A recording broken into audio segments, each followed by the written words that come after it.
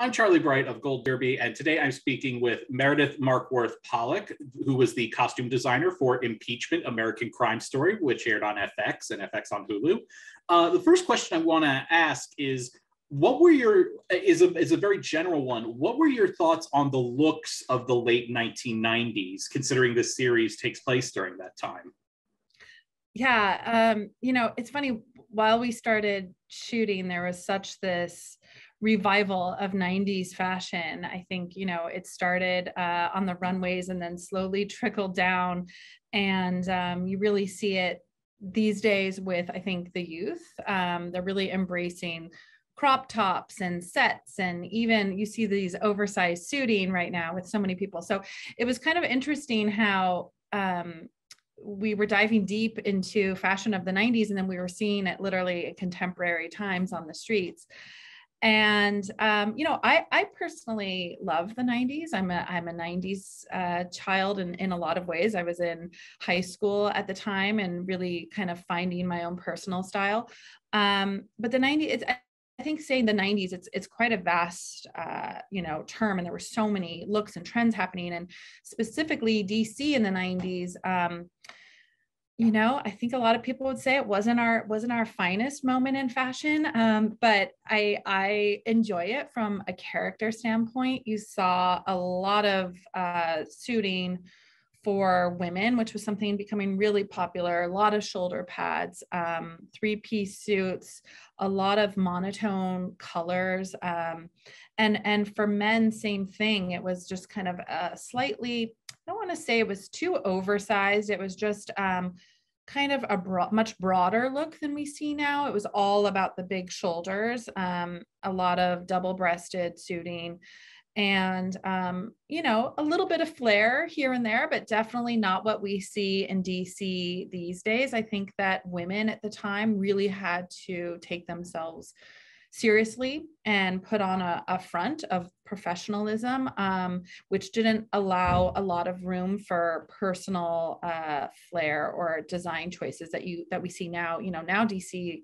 can be considered by some as like a fashion hub in its own right. And we weren't really seeing that. It was much more conservative, and it was much more toned down at the time. Just piggybacking off of that, were there any looks from the period that you found yourself reevaluating and looking at these fashions again? Yeah, well, it was interesting. There were, you also bring in Monica Lewinsky and her personal style, which I think was quite different and juxtaposed this whole trend that was happening in DC. And her being from Beverly Hills, she was quite trendy, she was youthful, she was young.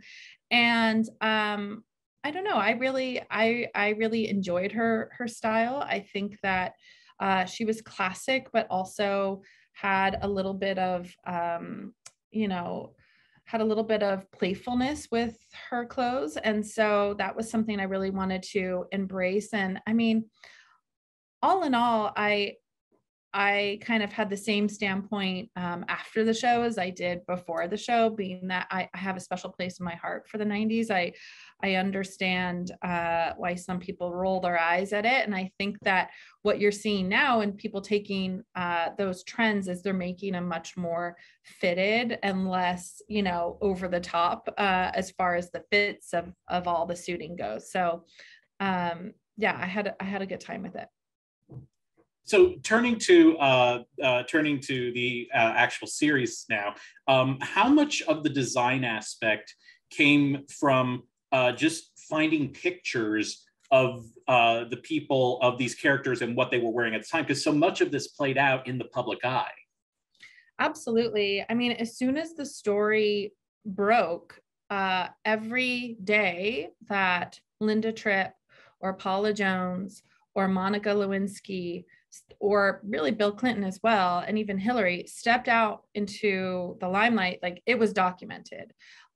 So it was a really interesting take. I hadn't worked on a project yet where all the research was done for us. It's all there. We just had to find those images and recreate it. To me, the most interesting and kind of challenging part came from the scenes that weren't documented. So obviously, this had been happening for a while and going on. way before it became common knowledge. So it was more about, okay, well, what is Linda Tripp wearing as pajamas? You know, what is Monica Lewinsky wearing when she's trapped in her apartment and can't leave for weeks because there's, you know, thousands of paparazzi downstairs? Those to me started becoming the real interesting questions because we didn't have documentation of that. And I loved the later parts where we could just look at an image and the real question became, okay, how are we going to recreate this?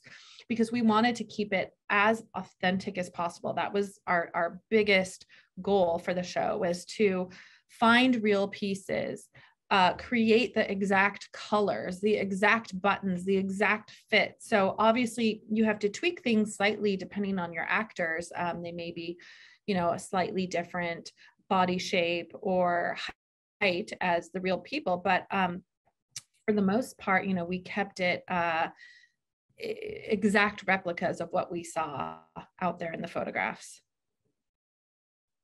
So was there a character which proved to be more challenging to design a look for than most of the other characters in this series?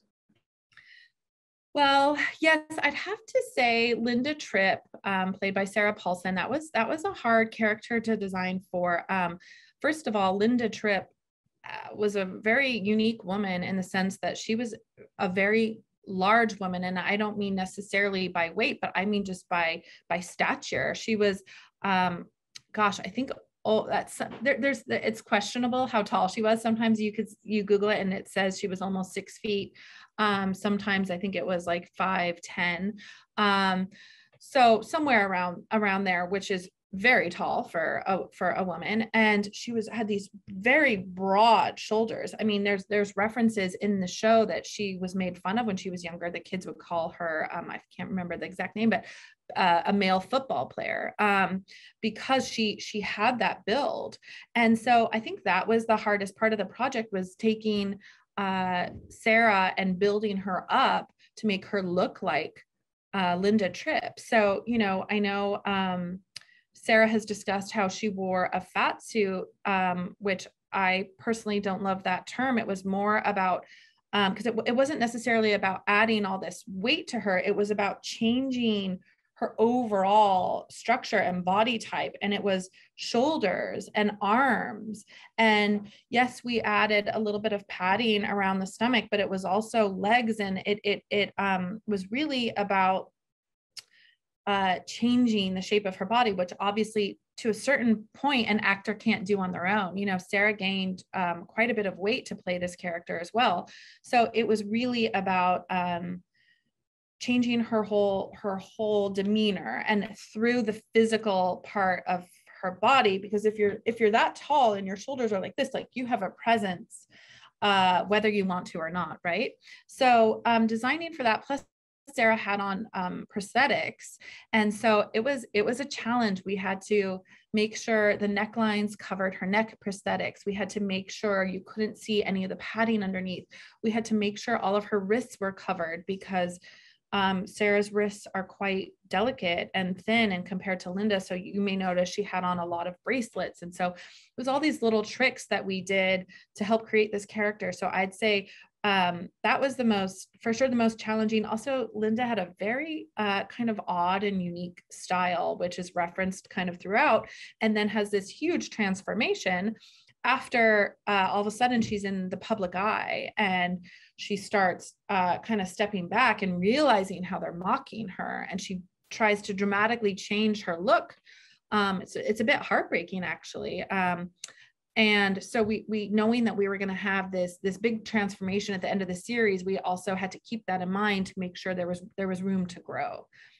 So yeah, definitely she was the hardest one.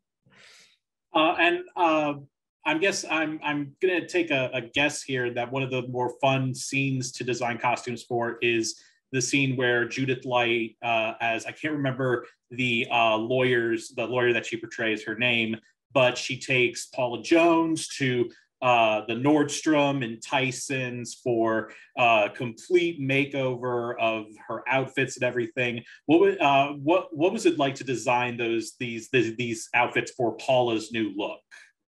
I mean, that was so fun. Paula and Susan, who Judith Light played Susan Carpenter McMillan. They were so fun to design for as characters, also as actors and just general like delightful human beings.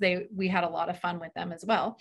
But Paula, speaking of transformations, Paula Jones had a huge transformation, and it was so fun to portray that because Susan was a very wealthy philanthropist from Pasadena, and she had just kind of like classic style. And Paula Jones, you know, growing up in Arkansas, like didn't I wouldn't say had the best style, but she did her best. And so for this transformation scene, it was just really fun to explore the trends at the time. Again, it was all documented. We saw Paula wearing these new outfits that Susan bought her in paparazzi photographs, so we were able to just replicate them. But it was I really enjoyed it because Paula and Annalee just was so open to trying new things and so game to kind of go big for everything. So yeah, we had a great time with that. So for a character like Bill Clinton, I think a lot of people would, you know, think of designing a costume for him as just, oh, it's just a suit and tie. But I was wondering if you could go into the details of what other aspects go into getting the right look for someone like, for a male character like Bill Clinton. Yeah, no, I appreciate that you bring that up because yeah, I think people are like, oh, it's just a suit. Well, no, it's a very specific suit. We actually went through many different samples of suiting for him to get it right. And we were really studying the suits that Bill Clinton mostly wore Armani suits at that time. And they were, as I'm sure a lot of you remember, quite broad in the shoulders, definitely some padding, and slightly boxy in the fit. And we tried quite a bit on Clive, making sure that he really felt comfortable in it and felt like it was period, authentic and period appropriate. So we had all his suits custom made. We played around with levels of boxiness and levels of shoulder pads. And it's so interesting because sometimes it's those really fine, minute details that actually can make or break the whole thing. And it was very important for him to kind of have that relaxed feel in them that Bill had. Like Bill was very casual, even though yes, he's in suiting, he's wearing the tie, but the way he wore them was very casual at times and kind of had that like, really kind of approachable feeling to him. So we wanted to make sure that his suits reflected that and it didn't feel too stiff or too done up. So, and we really didn't get to see much in the show of Bill's casual side. There was a couple moments where we saw him, stepping onto Air Force One or going to Martha's Vineyard where we had some of his casual looks. But for the most part, it was a lot of suiting for him. So it's being a costume designer, you get to work in, such amazing areas of art and contribute to that. And I was wondering, is there a certain type of costume design that you haven't gotten to do, be it, like 16th century England or, 10,000 years in the future on some distant planet, that you would just leap at the chance to tackle? I love that question. I feel very fortunate. I've gotten to do a lot of different periods and moments. I personally love the 70s fashion. So I specifically in New York. So I would love the opportunity to do, late 70s in New York. That would be a big goal of mine. Also, I've yet to do anything really set in the future. I always think that's like, that uses a whole nother side of the brain. And I see these people you know, doing these kind of sci-fi fantasy shows set in the future with like, they're making up their own fabrics. Like, it's just wild. And I'm so in awe of designers who do that. And that would be a really fun opportunity as well. Well, Meredith, thank you so much for joining us. We wish you all the best during this award season. And to all of our viewers, please like, share, subscribe, smash that subscribe button. And don't forget to go to goldderby.com and use the Gold Derby app to make your Emmy predictions before the nominations come out. Thanks so much, Meredith. Thank you.